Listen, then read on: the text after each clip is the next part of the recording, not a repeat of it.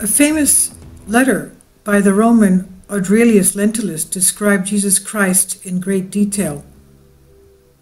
He was an eyewitness to Jesus Christ, he knew him, and he sent letters to the Caesar of Rome, many a time because they had to give reports to the Caesar.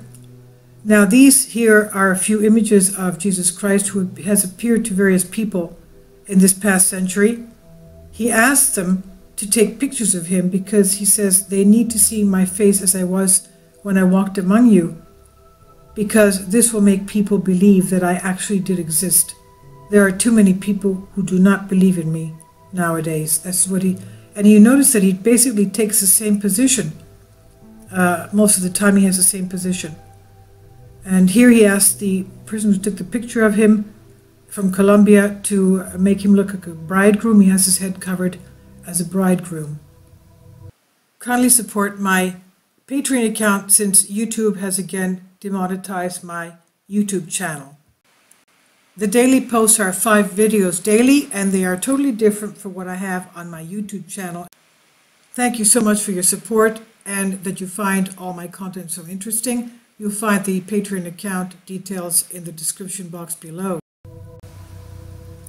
This famous letter of the Roman Aurelius Lentulus describing Jesus Christ in great detail.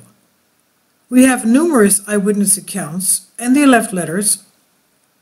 Pontius Pilate was regularly writing to Rome, to Caesar.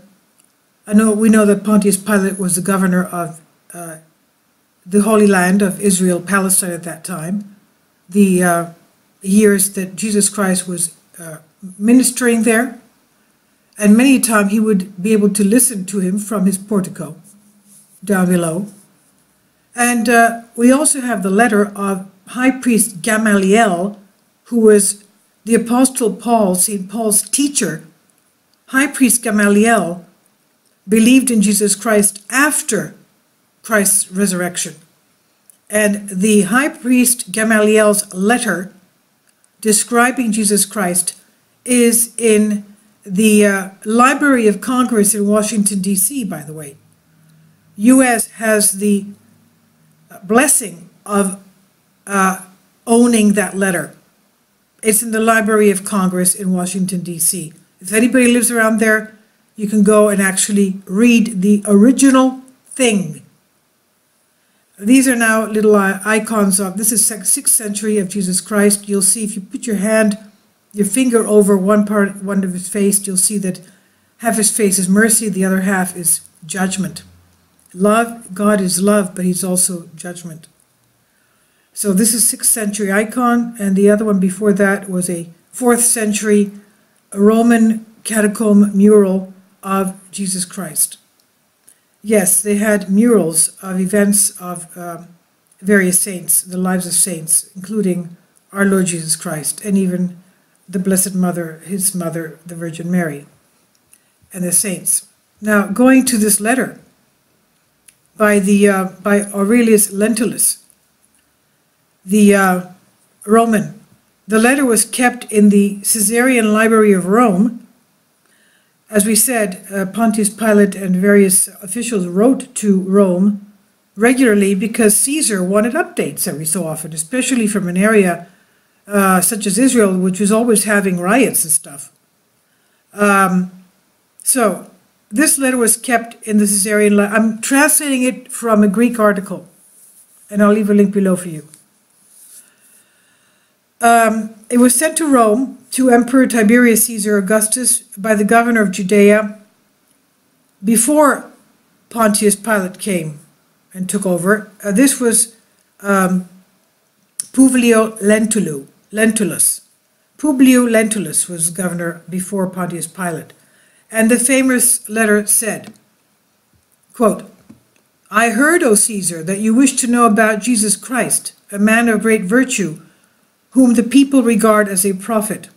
And his disciple claimed to be the Son of God. His disciples claim that he is the Son of God, the poet of heaven and earth and all creation. Poet meaning the creator of heaven and earth. I'm sorry, I'm translating. The creator of heaven and earth and all of creation. And it is true, O Caesar, the great things are heard daily about Jesus Christ, that he resurrects the dead and heals the sick with his one word. He is a moderate, good-looking man, moderate meaning moderate in height. Moderate in height at that age was about 6 feet tall, 5'10" to 6 feet tall. Okay, he's moderate in height, good-looking man, surrounded with dignity, especially in his face, so that all who look upon him feel the need to love and fear him at the same time. His hair has the color of ripe hazelnut. To his ears, it goes up to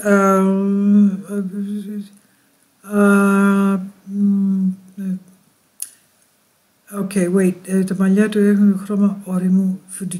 Ripe hazelnut, and it's up to his ears and up to his shoulder. It behind his covers his ears, and it's up to his shoulders, and it's wavy. Okay, the hair is the color of ripe hazelnut to his ears, reaching down to the shoulders. It is wavy, where it turns pale and glossy.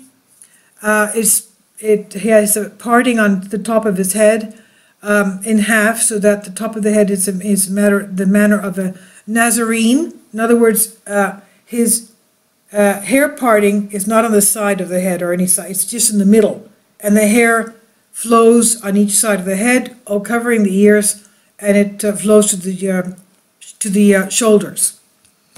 His face is smooth and serene, while his face bears no wrinkles or spots. His nose and lips are perfectly normal and harmonious. His beard is dense and has the same color as his hair. It is not long, and it is split in the middle, meaning that under his chin it's got like two little parts. Okay? His gaze is serious. He exudes fear and respect, and has the power of sunlight.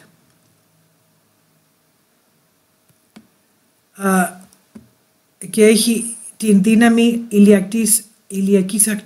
other words, his eyes are so penetrating that they can see through you as if they're looking at your soul. Okay? No one can observe him intently and persistently. He is awesome in his verbal attacks, but sweet in his intentions. He is lovable and happy, but serious. They say they have never seen him laugh, but have seen him cry, and cry many times. He has well-formed hands and arms.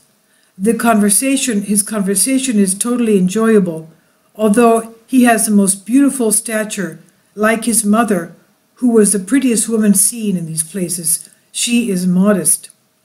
But if you, O Caesar, wish to see him, as you wrote to me, to let me know, for I will send him forthwith. However, in Jerusalem they admire his wisdom, though he has not studied any science, and yet he possesses all knowledge. He walks without shoes and without covering his head. Many who see him thus surround him, but when they are in front of him, they tremble and admire him. They say that such a man has never before appeared in these places, and has never heard a sermon like his. Indeed, many Jews regard him as God. Of course, others tell me, O Caesar, that he is an enemy of your majesty. The Jews often harass me, telling me that he has never hurt anyone, but on the contrary, he always does good and brings pleasure to anyone close to him.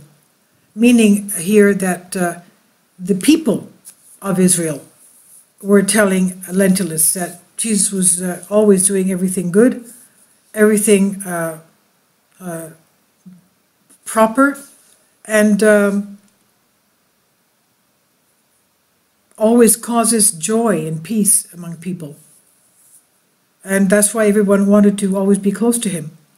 But I, who always obey you, O Caesar, declare you that I am willing to do as you please.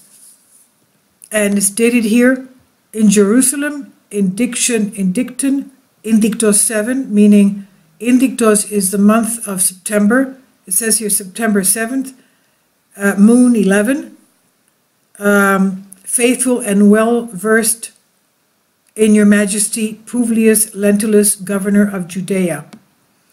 And this was published in the Greek newspaper Acropolis, the 11th of April, 1936. And I'm reading it to you from Strange Press GR, and I'll leave a link below for you for this.